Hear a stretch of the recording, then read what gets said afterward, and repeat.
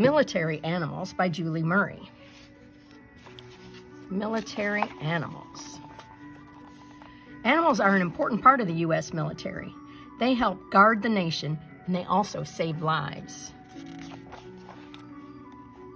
Military animals are specially trained. Trainers teach them skills needed for a certain job. The military has used many different kinds of animals. Dogs and dolphins are just a few. Animal jobs. These animals do many jobs. Some find bombs, others find the enemy, and some even work underwater. Long ago, soldiers rode horses into battle.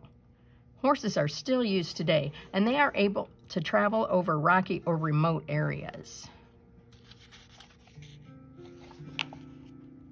Before radios, militaries used carrier pigeons, and these birds would carry messages between soldiers. Some were equipped with cameras, and they could take photos of the enemy. Many dogs serve in the military. They can find missing soldiers or illegal drugs, and some dogs are even trained to jump out of planes. Marine animals are used in the military too. Bottlenose dolphins are used to find underwater mines. These animals do important work. They keep soldiers and their country safe.